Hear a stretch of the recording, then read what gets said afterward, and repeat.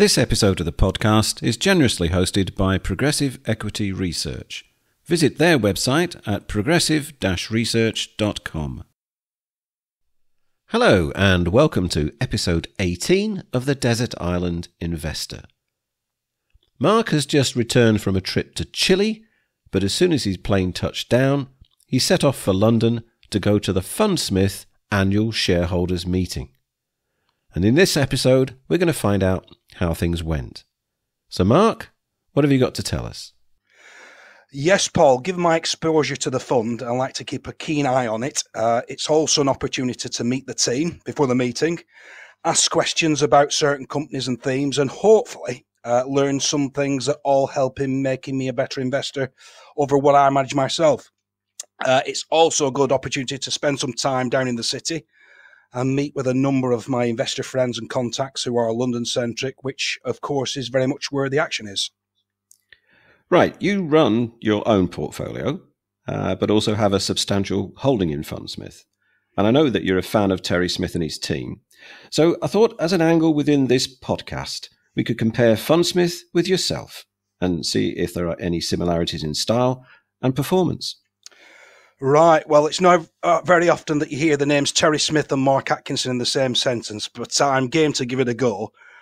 Fundsmith runs an international fund worth 25 billion with a team situated in the UK, US and Mauritius. And I run a UK-only portfolio as a private investor, but there may be some overlap on the Venn diagram.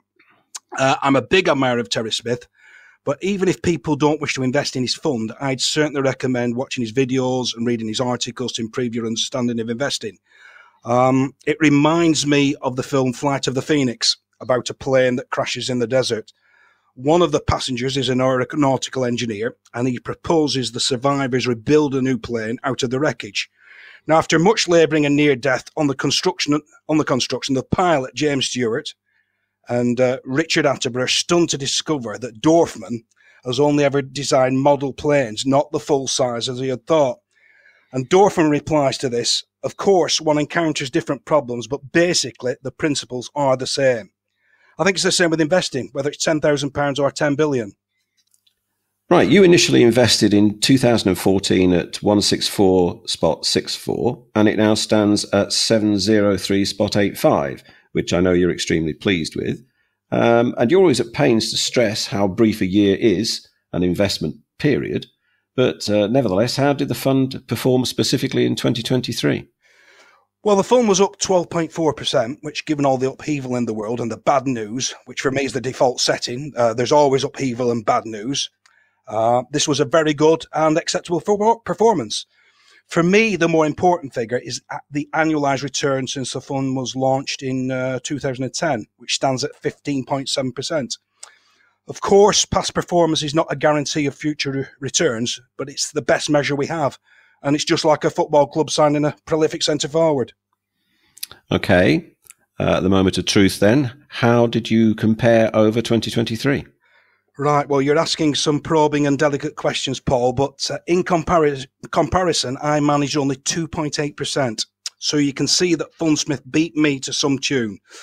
When you think that my portfolio dividend yield is in excess of 4%, then the share price decline even ceded some of that yield.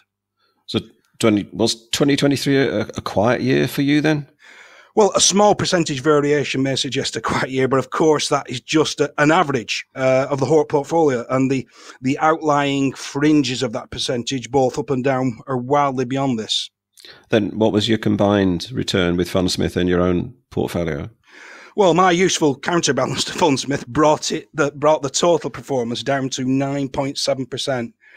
Now, for me, being a private investor is not a competitive engagement, but I have previously shared my performance with a number of entrusted private investors, and I did fare better than most. So I'm very pleased with 2023. Again, I must stress that the Desert Island concept is a low-maintenance portfolio, so I would have hated to have put in copious hours in front of a screen trading with all the stress and restrictions that creates, only to have performed worse than I have done.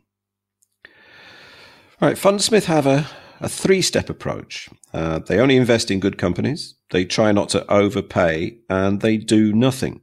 Now, I know that you also try and deal with economy of effort.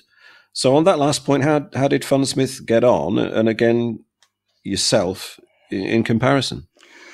Well, out with the old was Adobe and Amazon, which you could call tech, and Estee Lauder, cosmetics. And in with the new was Procter & Gamble, or a consumer products company, Marriott, a hotel franchisor, and Fortinet, who are concentrating in cyber security. Now, that is set against a portfolio of 27 stocks. Fundsmith have been higher than that, and in the past, I've hit a high watermark, I think, of 30.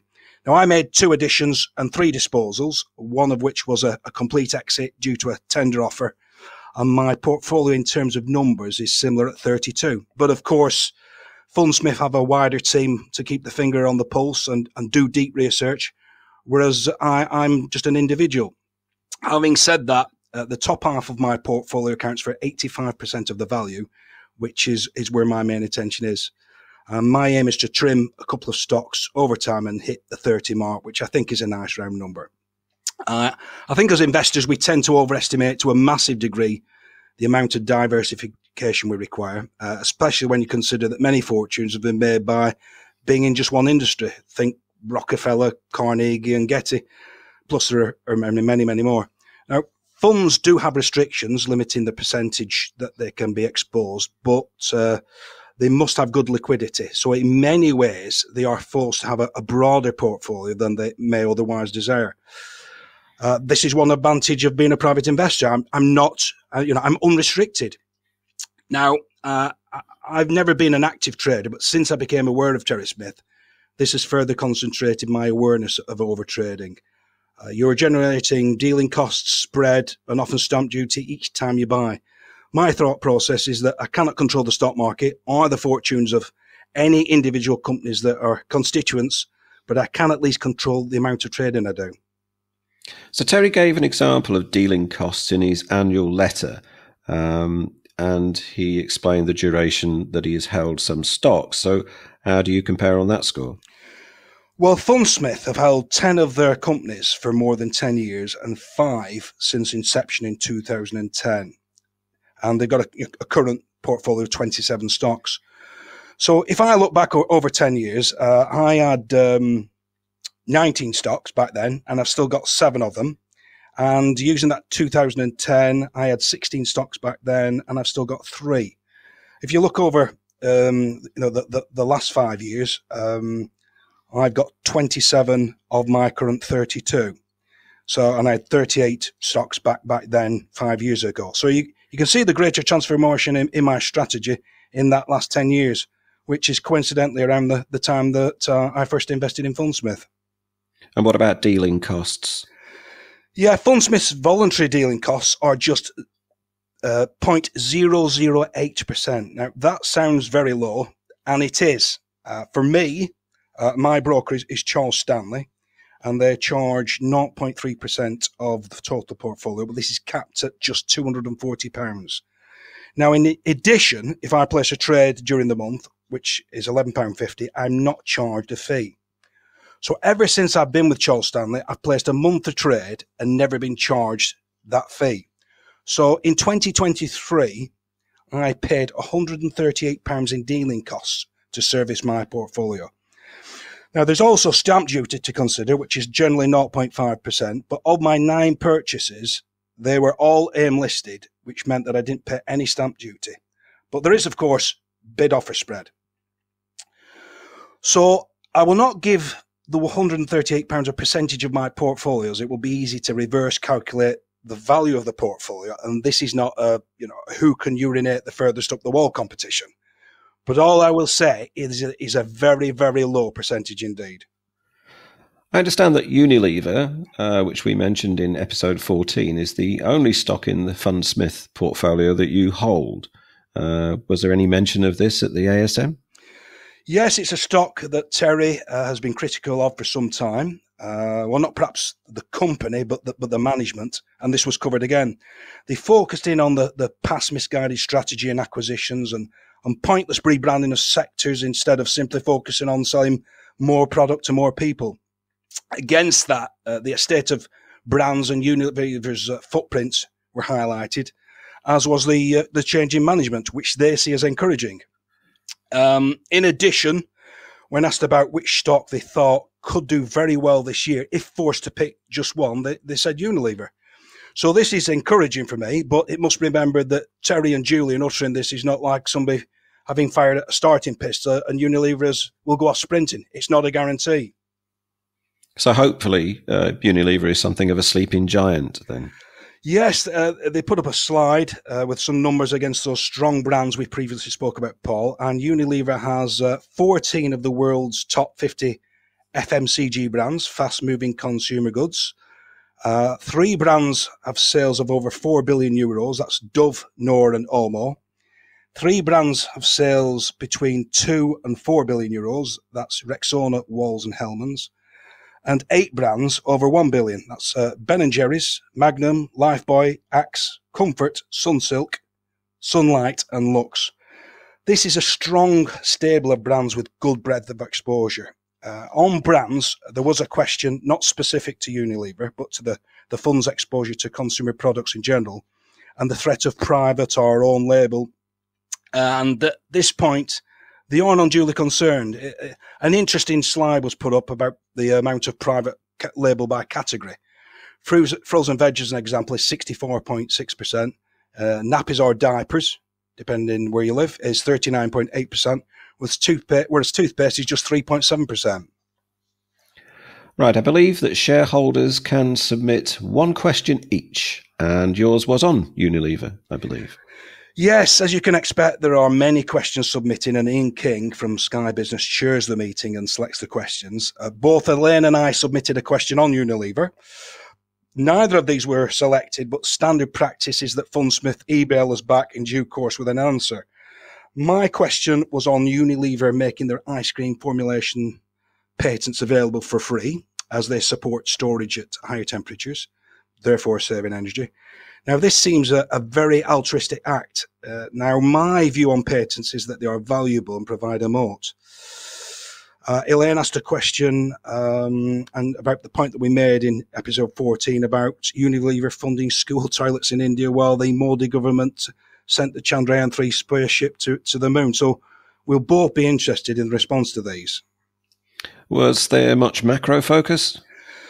Not really. I can only recollect one question about would it influence the fund if either Donald Trump or Biden became president? And the answer was not really.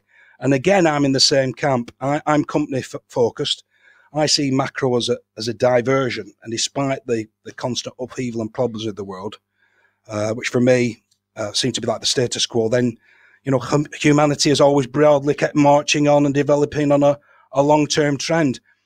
Macro fascinates lots of private investors. They study information and interest rates. They try and predict bull and bear markets, oil charts, money supply, etc., etc. But at the end of the day, what do you actually do with all this information?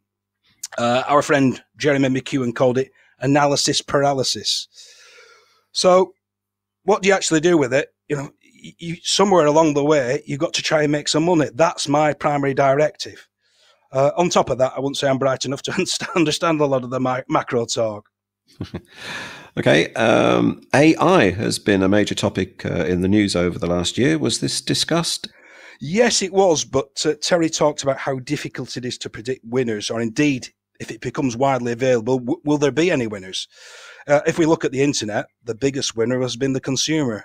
He's gained access to comparison sites and become greater informed, pushing prices down. Were there any surprises?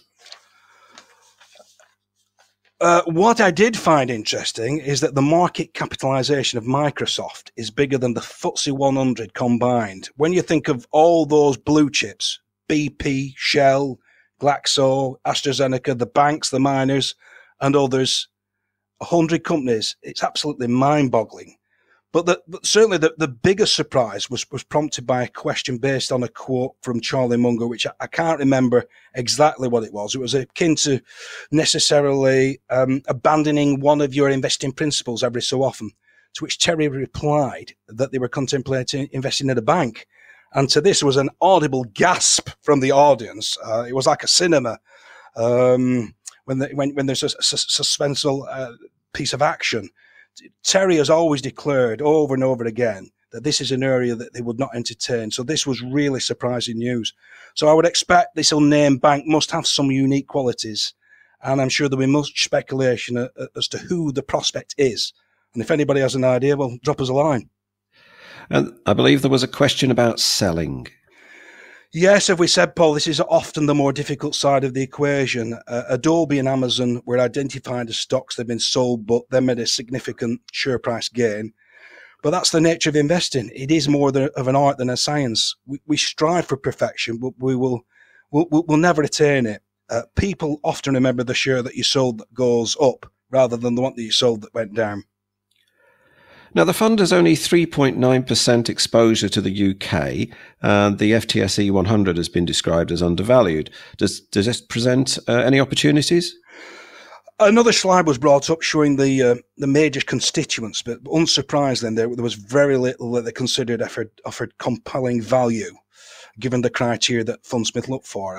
Although Compass, who are a food service company, did have a brief mention as having some merits. Okay, so I know you don't want this to be a direct lift of the Fundsmith ACM, but more a personal viewpoint, and you've had several points of contact last year.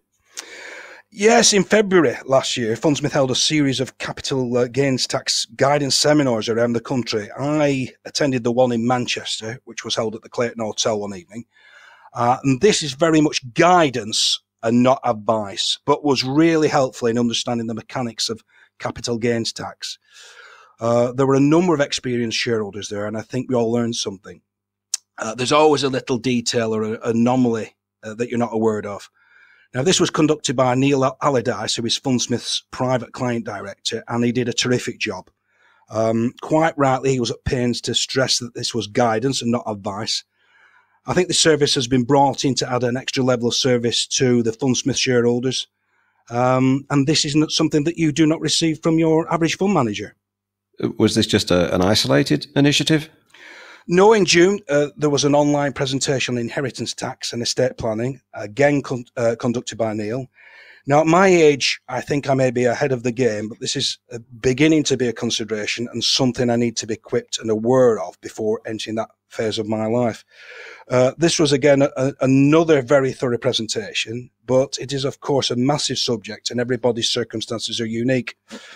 Following this, my brain cogs started turning, and as is often the case, generates more questions. Now, there wasn't a Q&A, but Neil offered as a follow-up the opportunity of personal one-to-one meetings. I thought it was a terrific chance to investigate the subject in further detail, and again, a free added service, and Elaine and I decided to take advantage of this. So, did you return to the Clayton Hotel? Well, Neil got in touch and advised that I had been the only person in my region that had requested a meeting, which I was very surprised at, given the value that this encompasses. Neil's preference was to meet in person, but asked if we could do this via Zoom. And as I was the early shoulder to accept, I totally understood that. Now, subsequently, however, he told me that another person had requested a meeting and he would, as planned, visit the region. I asked if he wanted to meet somewhere that dovetailed with his other appointments in Manchester City Centre, but he came back and suggested for my convenience somewhere closer to home or indeed my home. So this was ideal, and we held it at home. For one, it is convenient, and also it's a controlled environment. There's no noise or risk of people overhearing our conversation, which is sensitive and confidential, should it be held in a hotel lobby. So Neil's travelled all the way from the south coast. We had an appointment time, which I told him to treat as soft, as I know the unknowns of long motorway journeys, but nevertheless he arrived ahead of schedule. He advised that his other appointments had to cancel, and I was his only call. So you can imagine how valued that makes me feel, Paul. And was there any direct result of the meeting, or was it just a general chat? I'm not in the business of wasting other people's time or inviting somebody on a fool's errand, and this was an exercise we wanted to max out and had a number of preparatory questions. Neil was very thorough and accommodating and spent about 2.5 hours with us exploring different avenues. But it was he that asked about a personal situation and then suggested a possibility. Again, this is guidance and not advice. Now, this is a family matter, so forgive me for not going into greater detail, but this was something that had not been on our radar, but seemed an excellent route to take, given our personal circumstances.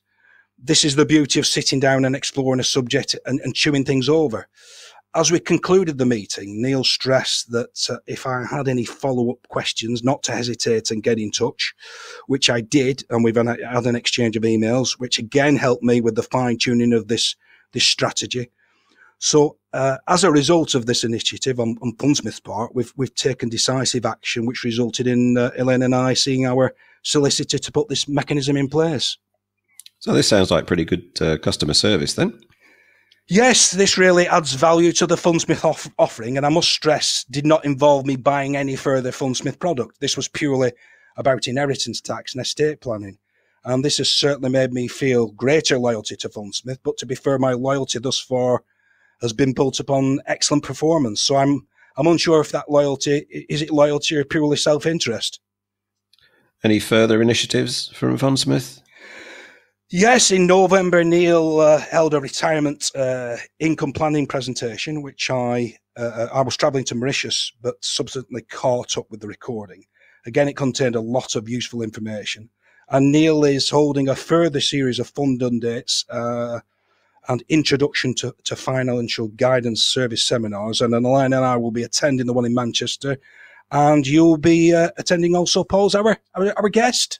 I believe I am. Thank you very much. Yes, I'm looking forward to the bar being open. So you're always laser focused on costs. So what are Fundsmith's fees? The OCF, the ongoing charges figure of the T class in which I invest, is 1.04%. Now, it is higher than some, and some may balk at that, but I'd set that against the performance, which over the time I've been invested has literally been life-changing. You could go for a cheaper fund, but how have they performed? And remember, you still pay those fees, even if your fund manager presides over an underperformance or even a loss. Now, without giving too much away, the fees that I'm paying to Fundsmith are in the thousands. But on that point, I've received multiples back in return, and I've the added service through Neil thrown into the package. So, how much is that worth? You've just been doing some eulogizing, but in the spirit of balance, I understand that you have had a couple of administrative problems with Fundsmith. Yes, well, Elaine has. Going back to 2022, Elaine made a withdrawal, and this is scheduled to take 4 working days after the next dealing day. I think around the 4th day, we had a telephone conversation where Elaine had to declare the source of funds from where the money she invested, where it came from. Now, I fully understand that this is to determine that Elaine is not involved in drug dealing, gun running, people trafficking or money laundering, but I always find it frustrating that things like source of funds are not queried when putting money in. It's only when you have to try and retrieve them. I was told that a form would be posted out. Now, I asked if this could be emailed to speed the process up. Now, I'm always fully invested and leaves a small cash buffer for living expenses. Now, this was a mistake. Apparently, the person thought that the request to email the form out had to be run past the head of client services, whereas it didn't. And this only resulted in further delays. Now, we furnished all the requested information, which resulted in a further query, which only transpired when I chased again on this. We got to day 22. And the funds finally arrived on day 29, and Elaine received a letter of apology for the delayed release. It was called the delayed release of proceeds, and a small ex gratia payment. But we did have to do some shuffling around to ensure that we had the cash available to cover our commitments. Just going back to the annual shareholder meeting, Terry made the point that the fund does not attempt to market time and gave some of the perils of attempting to do so. He's always fully invested, and as you can see from this example, so am I, and always have been. When the market goes up, broadly so do I, and likewise when it goes down. And that's been the case in corrections and crashes. But investing this way since 18 has dramatically changed the course of my life. Would I have done any better if I tried to market time and jumped in and out? I very much doubt it. So I think this answers a question that was submitted by our good friend David Raywood when he asked, what percentage of your share dealing accounts do you usually try to keep as cash ready for when the next good investment opportunity rises? He also said, has the percentage varied significantly over the years as you have gained more experience in investing? No, I've always stayed fully invested, but I keep a little bit more cash on the hip, Paul, for any money I can't get hold of immediately. Okay, but I understand you've had a more recent event than that, though. Yes, last year Elaine, who must now be on Interpol's most wanted list, tried to make another withdrawal. Again, I think this was on working day 4. We had a missed call. The next day, we were told that Elaine needed to prove her identity, as Fundsmith are regulated by the FCA and must adhere to the GMLSG, Money Laundering Steering Group. I think that's Joint Money Laundering Steering Group.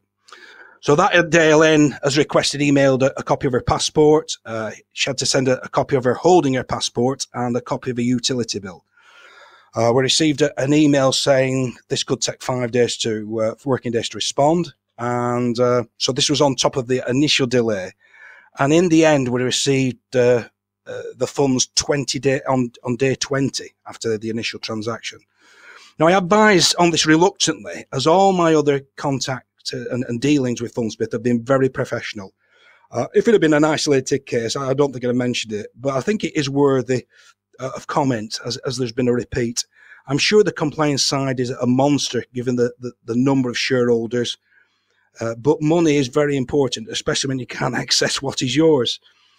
But on the flip side, I'm sure I'd be most grateful if Fundsmith intercepted somebody pretending to be myself or Elaine. Any particular thoughts, Paul?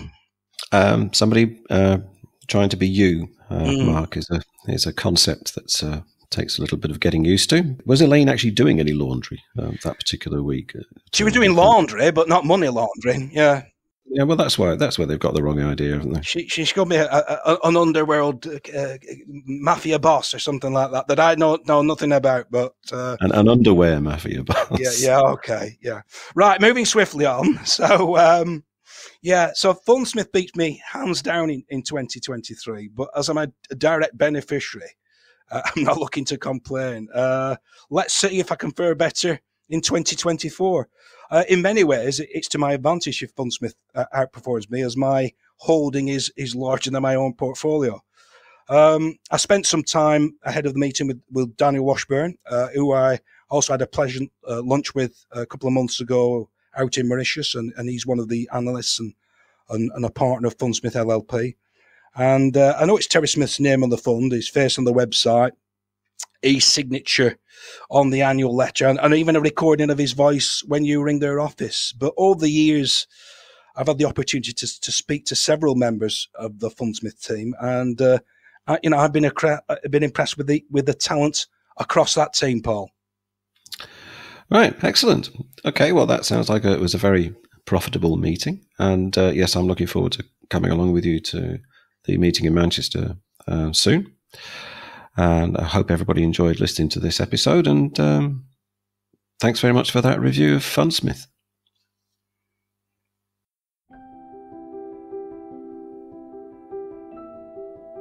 Well, that's all for this episode. We hope that you enjoyed it. Please remember the content is for information only and it is not financial advice. If you have a question for Mark for our Question in a Bottle podcast, just complete the form on our website, thedesertislandinvestor.co.uk. Thanks again for listening. See you next time.